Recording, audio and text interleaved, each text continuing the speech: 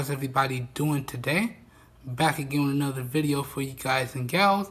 And today, what I have for everyone is my full review of the Hitasion Universal Stand.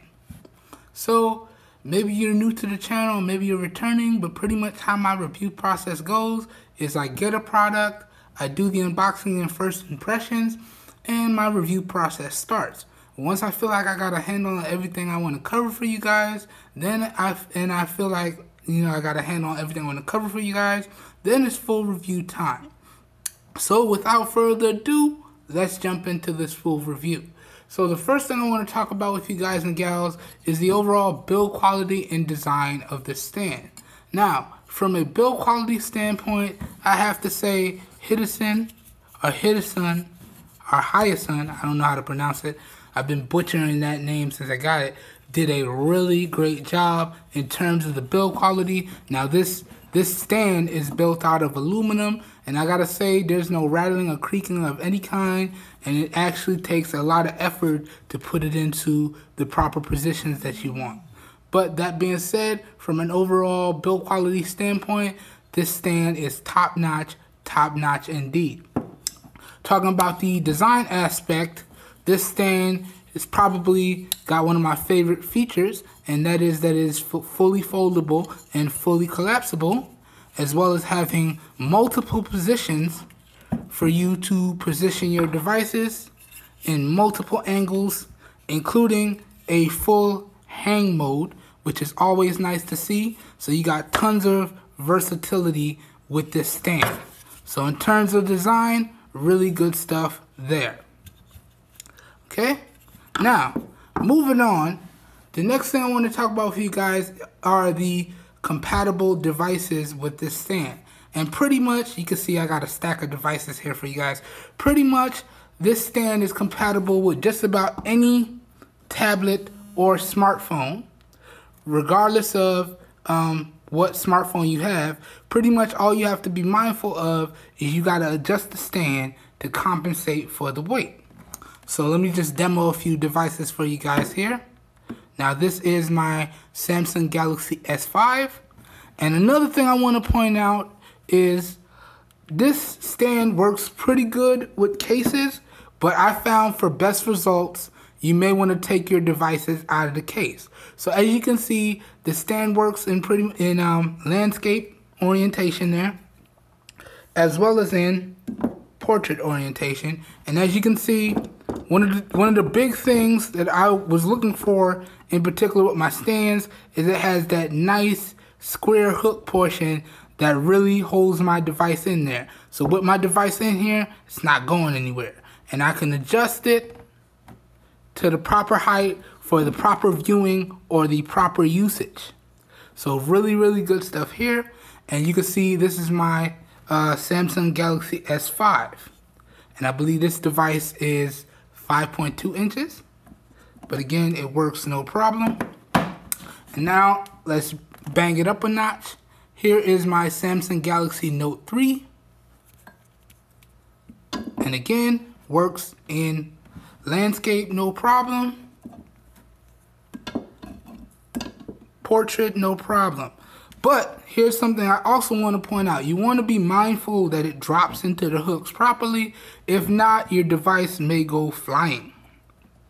So you want to be mindful of that, because I've been in a rush and I've tried to drop in multiple devices only for them to go sliding off. So you just want to make sure that it falls inside the hooks, and then you should be good to go. And again, with cases, that's a little bit more complicated, but it does work. But you want to be mindful of that if you want to try and use this stand with your device inside a case. You want to be mindful, because I found, again, for best results, it works better if you take your devices out of cases. But that's it. Now let's bang it up a notch. Now, this is my auntie's Samsung tablet. This is a 10-inch tablet. And as you guys can see, this isn't a case. So, a little bit of an issue there. Putting it inside the case. Okay, now you can prop it up, but this is a little scary to me. So it kind of works, but at least with this case, it only works in portrait mode here. Can't really do it in landscape. It goes sliding away a little bit. That it's on there, but it's not too secure. So, as I said, for best results, you just want to pop your devices out of said cases. So give me a minute here. Pop it out of the case. Throw this case off to the side. And here you go. And now it's going to work no problem. Drop it in the hooks. Solid. And it works portrait mode and landscape mode. And again, I can adjust it to any viewing angle. And this is really, really nice. So that's that one. Now let's bump it up even further. This is my Value Pad 10.1 inch. I was cleaning up a guest room the other day and I came across this guy and I was like, wow. And it even works with this guy, as well as my Amazon Fire 10 HD. So, and this one's kind of beefy. So you can see you drop it in, make sure it's centered, and it works. Okay? That's portrait mode, and here is landscape mode. Now, I'm sorry I got kind of a close-up angle today, so it's kind of hard to get it all in the frame. But as you guys can see, it's pretty much compatible with just about any device, whether it be a smartphone or a tablet. Here, let me get this case out of the frame. But yeah, in terms of compatibility, you guys should have no issues. So now, let's keep it moving. Up next now, the next thing I want to talk about with you guys is the overall durability of the stand. Now, durability-wise, I've been using this guy for almost a week. It's been like 5 days. And I've got to say, I've dropped it about 3 times. And you guys can see, it did pick up a few minor scratches. I don't know if you could tell, but right there has a scratch on it. It's not showing up too well on camera. But it did pick up a few minor scratches from those drops. But other than that, it still looks and functions as if the day I took it out of the box. So the durability on this guy is pretty good. And pretty much with aluminum products or metal products, the only thing you have to worry about is over time you're going to pick up a lot of superficial scratches. And yeah, so in terms of the durability, that's pretty much it. The durability on the stand is top notch. Top notch indeed. Now, I just want to go over some positives and some negatives with you guys, and then we're going to wrap it up. I'm going to talk about the price and give you guys my final thoughts and a recommendation or two.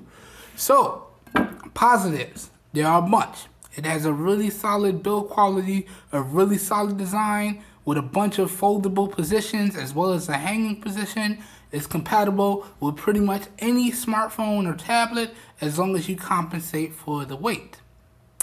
Really good stuff there, and it's extremely portable with that foldable design, so you can easily drop this guy into a pocket, a purse, a backpack, be good to go. It works extremely well with tablets, so if you want like a makeshift laptop and you have a Bluetooth keyboard, this guy is going to serve you well. Okay? So good stuff there. Now, negatives. Although this hook portion is pretty good, I find that the space in between these needs to be a little bit wider for certain things.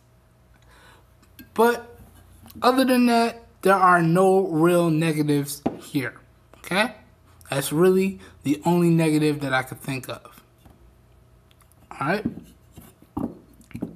Okay. So now that we've got the positives and the negatives out of the way, let's talk about that young price and get into these final thoughts.